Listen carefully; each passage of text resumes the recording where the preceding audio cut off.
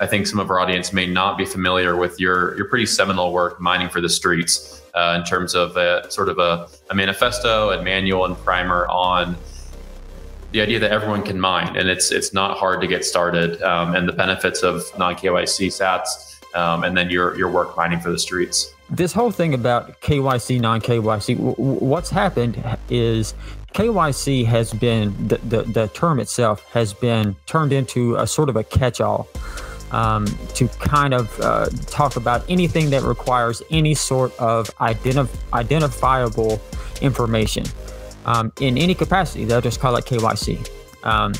And it's very important to distinguish between these different levels of privacy, whether you are being anonymous or pseudonymous, whether you are going through the actual KYC process, which is a very specific process whereby your information is essentially gathered on a warrantlessly available database that can pretty much, using a third-party doctrine, just be scraped at will. And so it's a very tricky thing.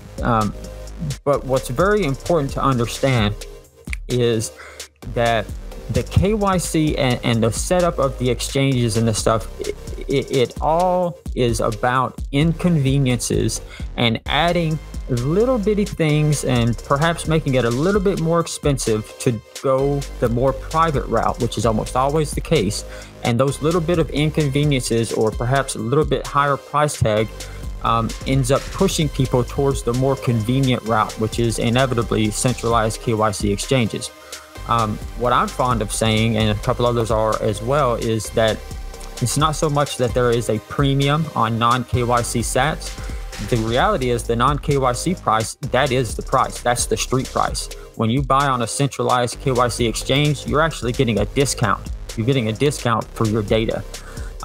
So that kind of changed that mind frame, which is exactly what I wanted to do with Mining for the Streets. At the time that I wrote that, as I said, I was looking for a way to get into KYC, into non-KYC acquisition of Bitcoin, and mining seemed to fit the bill. So I go searching around for information. Everywhere I looked, all I could find was discouragement. Everywhere I looked, everyone was saying, don't do it. Don't even try it. You can't mine at home anymore. It's not profitable anymore. You can't compete. Just buy Bitcoin. You'll come out better. Everywhere I turned, it seemed I couldn't find anyone that was actually encouraging me on any of the, whether it be on Reddit or on Twitter, just anywhere. It was always a discouragement. Sometimes it was outright, sometimes just, no, it's not that, just buy Bitcoin, just buy Bitcoin. My whole thinking was, I got to get something out here to try to change the way that this industry is viewed, from one of being solely a business into one of being an actual acquisition method of Bitcoin. So the way I look at it, the way I termed it, is mining at home is a way for you to dollar cost average into Bitcoin. You're essentially DCAing, but you're doing it through your electric bill, right? You plug your miner in, you use your electricity, you are dollar cost averaging into Bitcoin, except you're not paying an exchange, you're paying your electric bill, your electric provider. It's the same exact procedure. You're paying off money and you're receiving Bitcoin.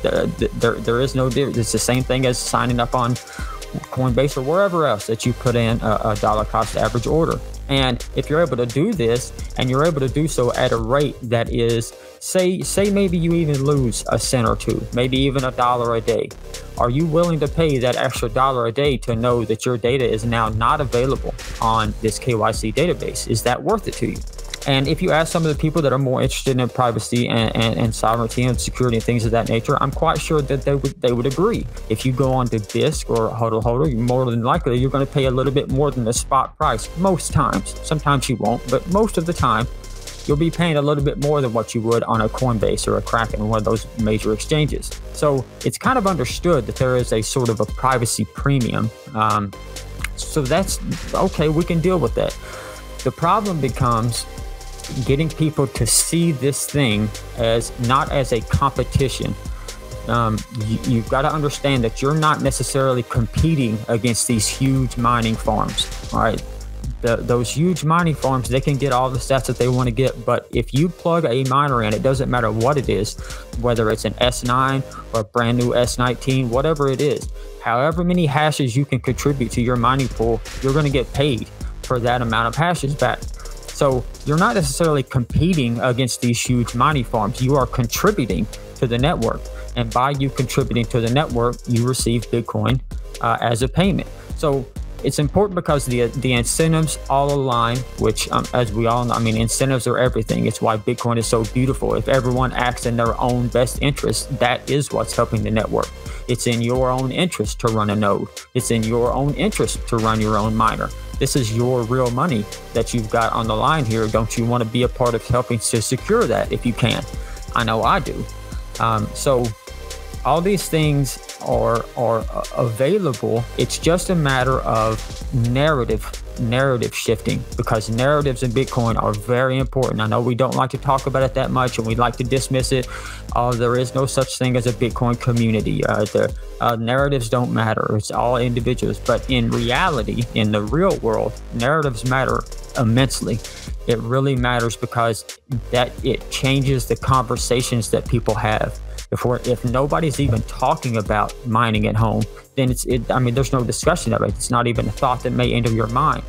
So suddenly I put this paper out, and I had the good fortune of it landing in the lap of a couple of people that read it, believed in it, was inspired by it, and went on and actually followed through and did the thing. Econo Alchemist is the prime example of it.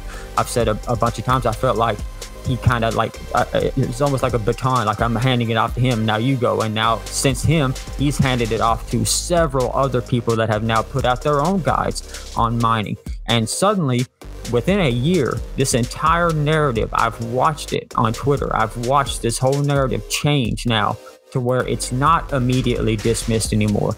Now we're down to the nitpicking stuff, whether it's actually anonymous or private. All these little things but the point is, we're past that one big front hurdle of is it even worth talking about? We're past that. That's the big one to get over. Now, once we're here and we're mining, we've got some people getting some sats in their own wallets. Now we'll figure out the little details and exactly what you need to do. And you need to run a VPN, whatever you want to do. How private do you want it to be? But get mining first. So it's been a tremendous, this last year or so, however long it's been since I put out Mining for the Streets, it's been amazing to watch people read it and follow some recommendations in there and get on their own and then start putting their own guides out.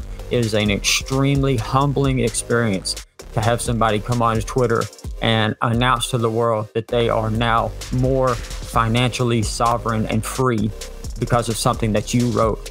And put out, not knowing if anyone would read it. So it's an amazing feeling. It really is.